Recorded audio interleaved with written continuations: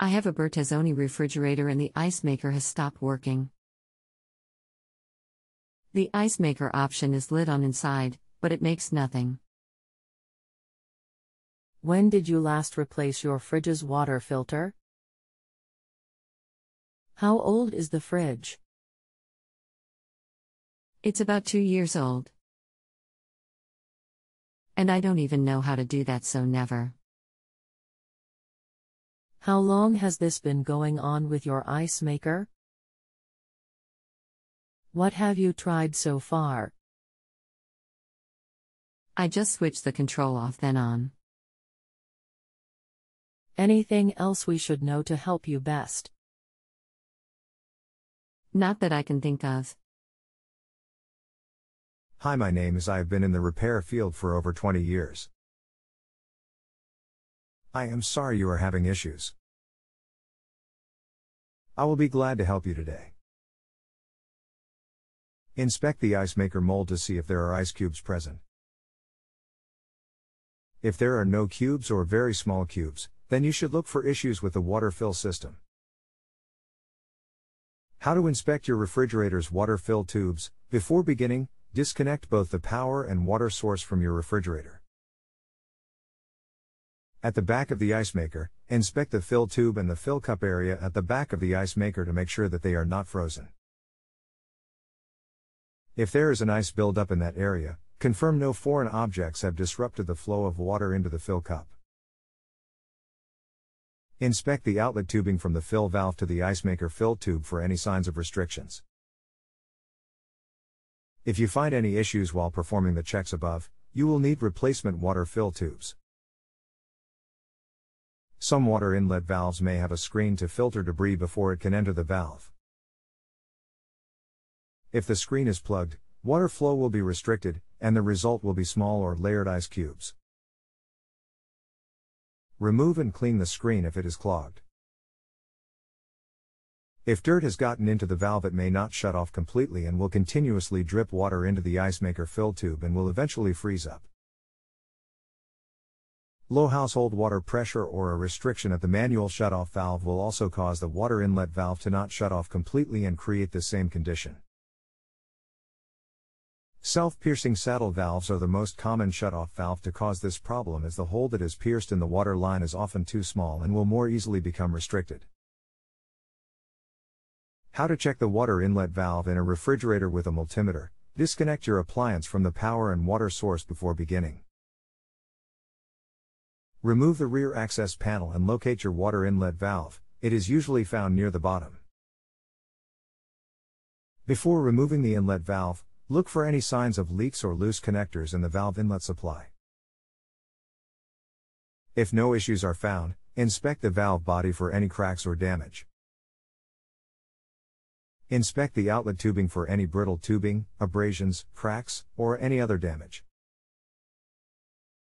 If you do not locate any leaks, disconnect the water inlet valve and remove it from the refrigerator to test it. Set your multimeter to the RX1 setting and touch the terminals with the probes. You are testing for continuity and should receive a reading of 200 to 500 ohms. If you receive any other reading, you need a replacement water inlet valve. If equipped, the ice and water filter in your refrigerator is responsible for removing any debris or contaminants from your water that may remain after local water treatment. Most filters contain and are made up of carbon and fabric filter. Over time, the filter may become restricted and reduce the water flow to the ice maker, causing a symptom of little or no ice. Most manufacturers recommend replacing the filter every 6 months, but local water conditions may require that you replace more frequently. How to inspect your refrigerator's ice and water filter. Determine when you last replaced your water filter.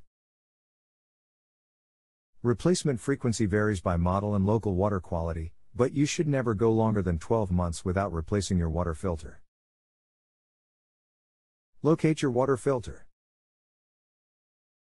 Location varies by model and brand, but it is often found inside the unit attached to the ceiling or back corner, behind the base grill, or in the water line leading to the fridge. If your filter is in the water line, you will need to turn off the water supply before removing the filter. Due to the variety of filters and placements, we suggest you follow brand-specific install instructions or refer to manufacturer guidelines. Before installing the new filter, note the install date on the filter or on your calendar. If it has been longer than the manufacturer recommended guidelines, or your filter is damaged, you will need a replacement ice and water filter. If there are no ice buildup issues or suspected problems with the water supply, then you may have a problem with the ice maker control. The most common type of ice maker used in modern refrigerators is the heat release ice maker.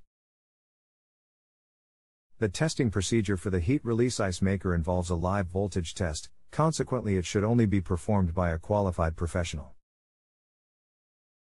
However, the issue may also be related to the water fill system or the ice maker assembly. How to inspect your refrigerator's ice maker assembly: begin by disconnecting the water source and unplugging your refrigerator. Open the freezer door in order to inspect the fill cup area and the fill tube itself for any signs of damage, wear, or freezing.